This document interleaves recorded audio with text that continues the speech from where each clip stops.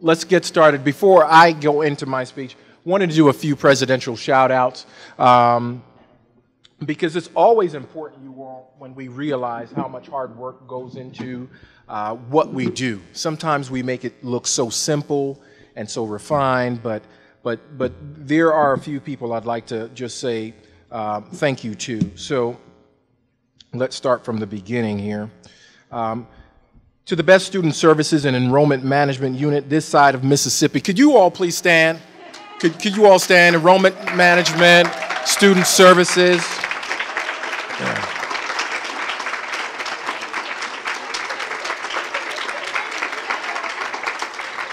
Thank you. I know firsthand what it takes to pull off what we were able to accomplish this fall, and your work, passion, dedication, and expertise have not gone unnoticed. You never wavered in your commitment to provide the very best service despite the big and new challenges, despite the temporary space, despite the long lines and short tempers. So thank you on behalf of the campus.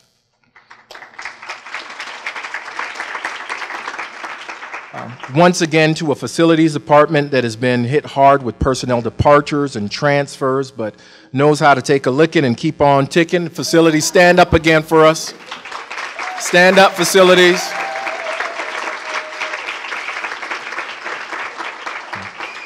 We know that you are, small in number, but you're still mighty, and we still acknowledge that you have a hard task ahead of you. You have 4,000 plus students, plus faculty and staff and visitors walking this campus, and we know how difficult it is, but please hang in there. We're going to continue to support you, okay?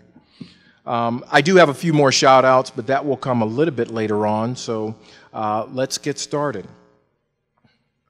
1 year ago, I stood before you in the Ed Center to continue a dialogue about the long view. For those of you who may be new, the notion of this long view was based upon a book written by Peter Schwartz, where he suggests to act with confidence, one must be willing to look ahead and consider uncertainties. One question was, what challenges could the world present us? Another, how might others respond to our actions? He continued to write that rather than asking such questions, too many people react to uncertainty with denial. They take an unconsciously deterministic view of events. They take for granted that some things just can't and won't happen. His examples include oil prices will not collapse, or the coal world won't ever end. Is it possible that 1 year later, we've created similar higher education blind spots for ourselves? Think about it. No, there is no way that enrollment will decline by more than 700 students in 1 year. It is not possible that there will be sweeping federal legislation which will limit the number of hours our part-time faculty will be able to teach. It just can't and won't happen that financial aid will be restructured with a focus on satisfactory academic progress. Unless you've been waking up from a long and deep sleep, you do realize that the aforementioned blind spots are now a reality. Friends, you and I both understand that there are more than enough examples of these blind spots to suggest that it is no longer an option, but rather an obligation to mitigate these blind spots. So for the remainder of the time, let's look to the blueprint. You see, we start off with the preamble, which states, we, the faculty, staff, administrators, and students of MCC Longview, believe in the mission of the community college, where our focus is based on teaching and learning throughout the institution, promoting inclusion, being informed by data, progressing towards student success, with the goals of effectiveness and excellence always at the heart of what we do. We took that preamble as a campus, and we built it based on 6 values. And those 6 values are appreciation, meaning we'll show genuine support for one another and thank each other. We won't tear each other down. Inclusiveness, meaning that we want to build a broad base for all thoughts, ideas, race, creed, and individuals to be able to come together and feel welcomed and be successful. It means excellence, because that's at the heart of what we do. That's a part of our legacy. It means engagement. inside and outside of the classroom, not just in one arena, but in many arenas. It means integrity. We will honor what we say that we will do. And it means sustainability, that it's not only important to have programs and activities and this campus the way it once was for years ago, but what will we do to make sure it's like that tomorrow and for years to come? You see, last year I described what it would look like to take the long view in the area of people. Since then, we've added quite a few faculty members and staff members to Longview. 5 of those positions came as a direct result of the Blueprint Goal 1, Objective 1, Strategy 1.6.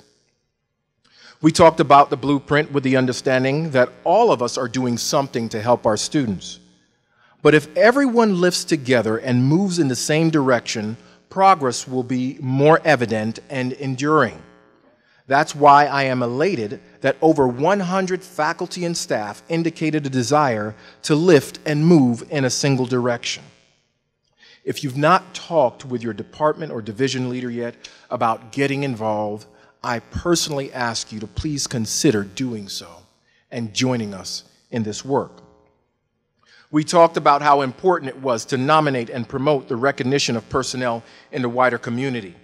And as a result, Rory Perridon received the Governor's Teaching Award and was also recognized at the Cheer Academy Conference in St. Louis. Our very own Nancy Walker was Longview's nominee for the Classified Staff Achievement Award. Nancy, will you please stand?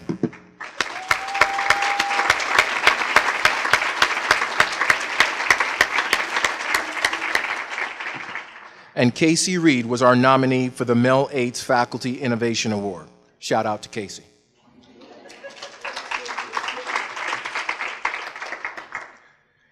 And it is my privilege and honor today to announce that Lisa Fannin, our financial aid supervisor, will be honored with the MCCA Senior Service Award in November. Lisa, can you please stand?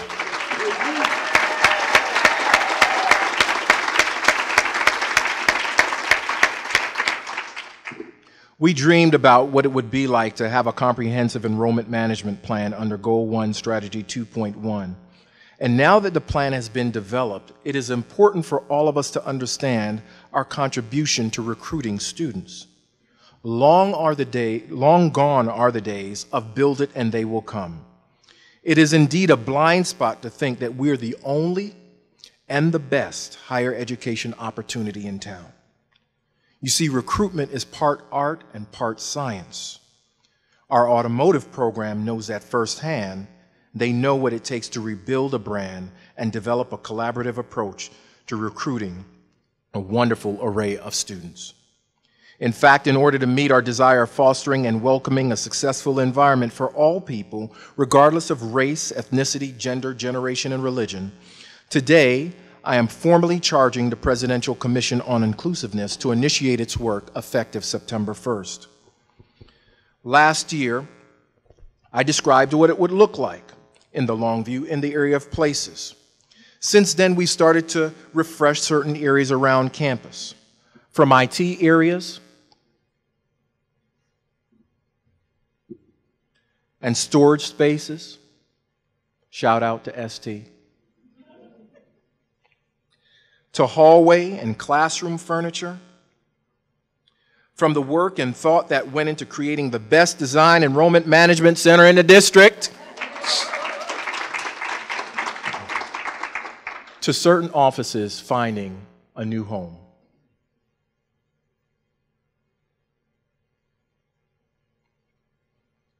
Within this goal, we focused on creating places that allow students to reflect and meditate, access to computers prior to the start of classes, gaining assistance with services, or whether taking classes in the morning, afternoon, or evening.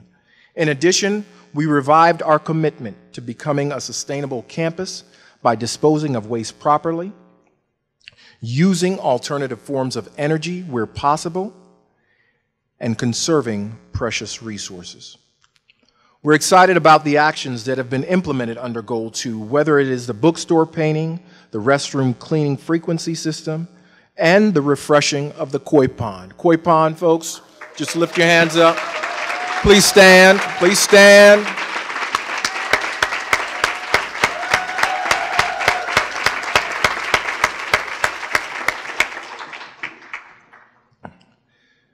All of these updates are noticeable and appreciated. There has also been a focused effort to extend the boundaries of our campus in a virtual manner by increasing the number of Facebook likes from 721 to 1,071 and relaunching the web page for our Cultural Arts Center.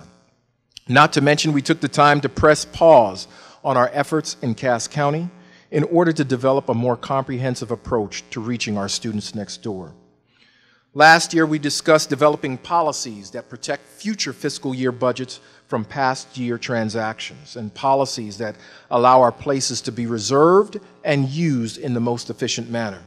So I'm happy to report today that we've implemented these policies in addition to developing criteria for a campus-funded professional development program, deploying space reservation responsibilities to the point of need, and developing facilities use buzz sessions to ensure that we know and agree how to best serve our clients. Our fourth goal, processes, takes into account not what we should do, but rather how we should do it. So we decided to be transparent by making our notes from the President's leadership team meetings and cabinet meetings available for review, because we believe that hallway banter and hearsay have no place among a group of intellectuals. We even diversified our mode of communication, creating the Longview Focus, increasing our use of social media.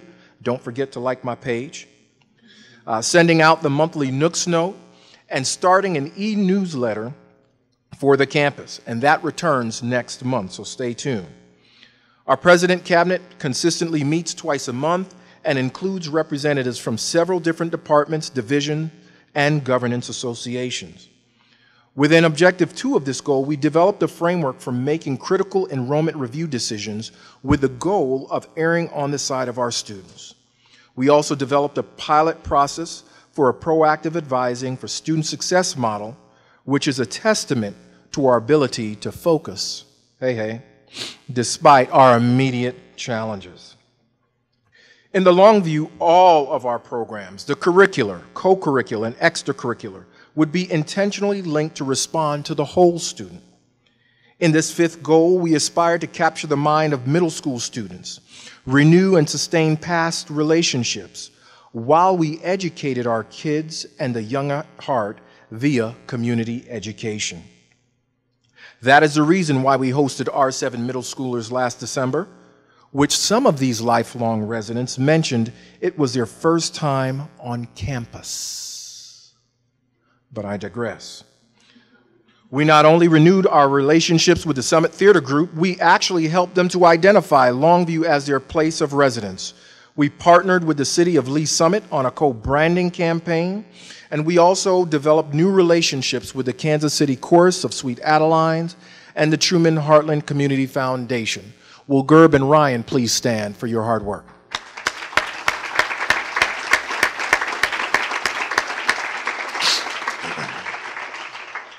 Yet it was not enough to bring the community to us. So we decided to go out to the community. So we became members of Leadership Lee Summit and Leadership South Kansas City, because it's always better to seek to understand before we're understood. We invited new friends to work alongside us in our pursuit of the arts, and we continue to play a significant role in the Missouri innovation educational ecosystem. The sixth goal, practices, compels us to honor the unique attributes of our collective history while creating new opportunities and contributions. Our Longview encouraged us to have a sustainable succession plan so we can not only enjoy events today, but also tomorrow. So we invited Fred back to walk and run. We boasted a record turnout to watch the kites take to the sky, and we were happy. We understood what it meant to serve both on campus and off campus while honoring the legacy of Dr. Martin Luther King Jr. Then, because we're a learning-centered campus, we started our journey with helping our students understand that everything counts from day one. In the seventh and final goal, progress, we made the promise to ourselves that we would endeavor to remain a data-informed campus and be ready to respond to the question, how do you know?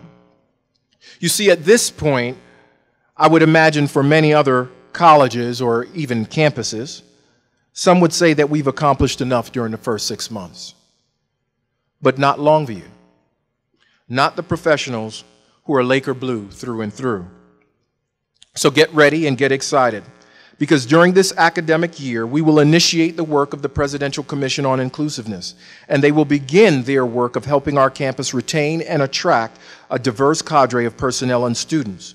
We'll welcome, orient, and mentor our new colleagues in a consistent and professional manner. We'll encourage all full-time, Longview-based professionals to identify at least 3 actions within the blueprint that inspire us enough to take action. We'll develop a roadmap and help students to understand how to gauge their progress along their academic journey. We'll figure out the best approach to support and equip personnel who are focused on our international student population. And that's not all. We'll continue to update the campus aesthetics and utilize our spaces and storage in the most efficient manner. We will open a new enrollment management center in late September so we can serve our students in a most excellent way. We will ensure that our students have access to key student life offices and at the same time, spaces to reflect, meditate, and pray as needed.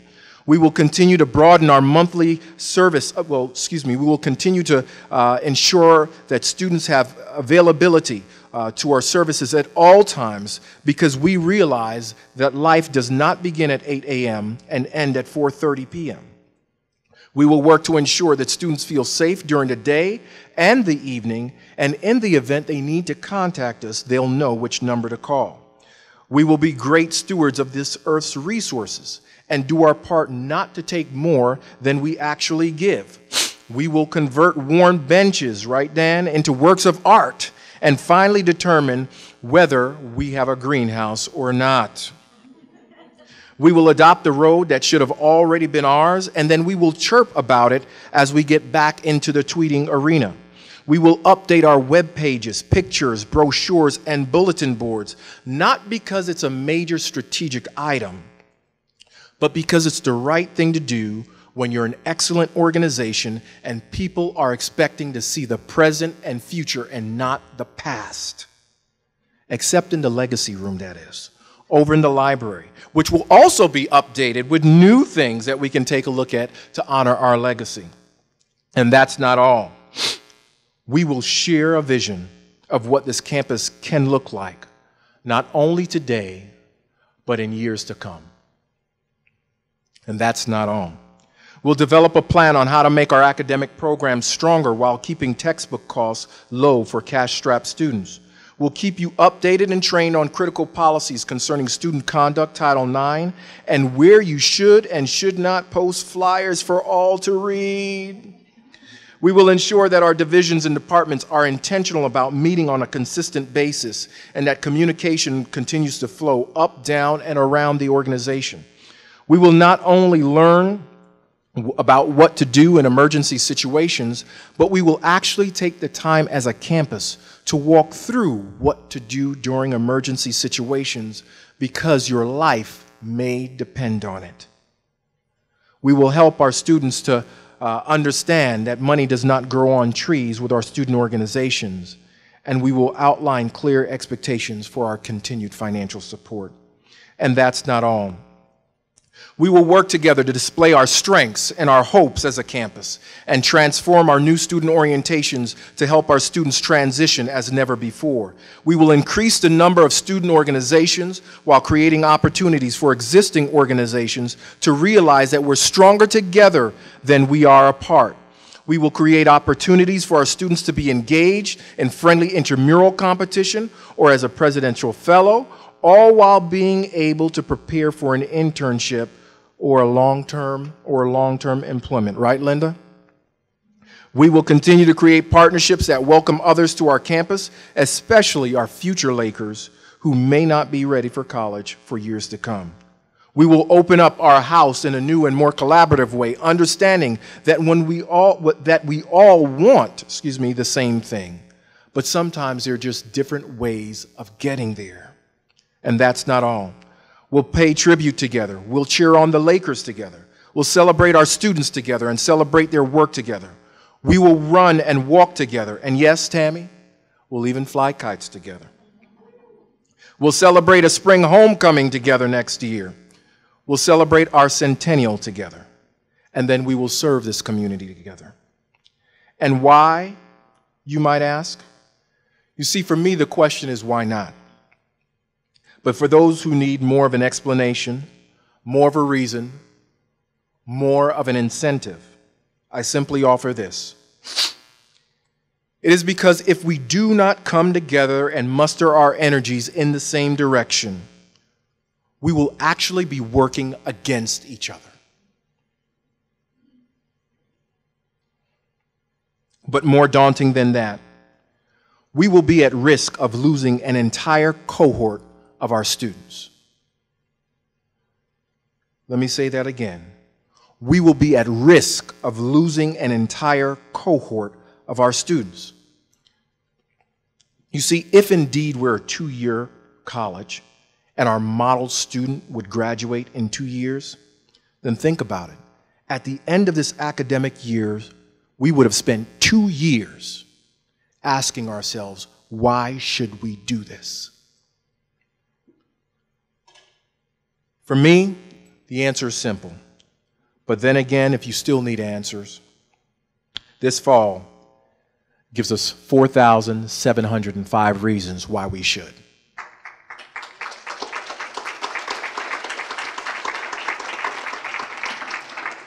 Thank you for allowing me to be your president and serve you and the students of Longview, Laker Blue through and through.